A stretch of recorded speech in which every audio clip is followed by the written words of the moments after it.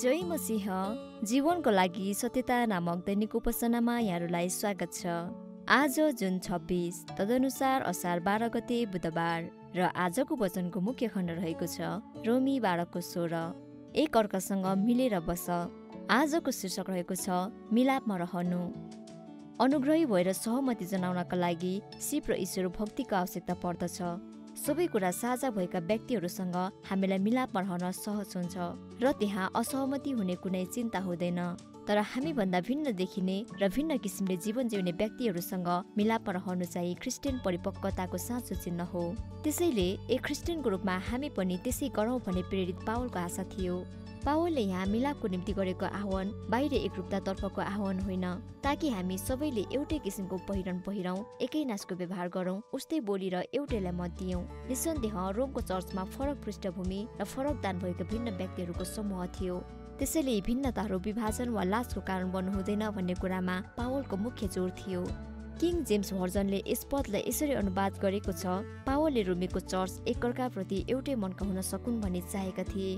सोही अनुसार कोरिन्थीको चर्चलाई पनि पावलले यसरी आग्रह गरेका छन्, हाम्रो प्रभु येशू ख्रीष्टको नाउँमा तिमीहरू सबै एकअर्कासँग सहमत हो र तिमीहरूको माझमा केही फुट नहोस्, तर तिमीहरू एकै मन र एकै विचारको हो।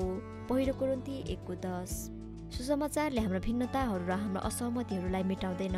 वास्तवमा येशू ख्रीष्टको सुसमाचार र उहाँको वचनको सत्यतामाथि गएकाले परमेश्वरको मानिसहरूलाई उनीहरूको बीचमा भएको भिन्नताहरू र असहमतिहरूलाई खासै महत्त्व नराख्ने कुराको रूपमा स्वीकार गर्न स्वतन्त्र बनाउँछ। क्रिस्चियन एकता अन्ततः हाम्रो राजनीति पार्टी, हाम्रो सामाजिक हैसियत वा गलैँचाको रङ कस्तो हुनुपर्छ भन्ने हाम्रो विचारमा आधारित हुँदैन, तर उहाँमाथि आधारित हुन्छ, जसले हामी बाटो सत्य र जीवन भनेर चिन्छौँ। यूहन्ना 14:6। दुःखको कुरा, चर्चहरू आफ्नो असहमतिद्वारा भड्किन सक्छन् र क्रिस्चियनहरूले आफ्नो व्यक्तिगत चासो र प्राथमिकताहरूलाई उच्च स्थान दिन्छन्। हामी मध्ये कोहीले हरेक समस्यालाई विभाजन ल्याउने कुरा बनाउँछौँ र फलस्वरूप हामी विधिवादी र चाहिँदो विवाद गर्ने र एकै नाचको मानिसहरूको चर्च नबन्दासम्म खुसी नहुने मानिस बन्न पुग्छौँ। हामी मध्ये कोहीलाई कुनै पनि समस्यालाई समाधान गरी एक निष्कर्षमा पुगेर त्यसैमा अडिग रहन र सम्झौता गर्न गाह्रो महसुस हुन्छ र फलस्वरूप हामी मुख्य सुसमाचारको सत्यतालाई खडबड गर्न सकिने बनाएर बाइबली उदारवादीहरू बन्न पुग्छौँ। पावलले हामीलाई आह्वान गरेको मिलाप सुसमाचारी मिलाप हो।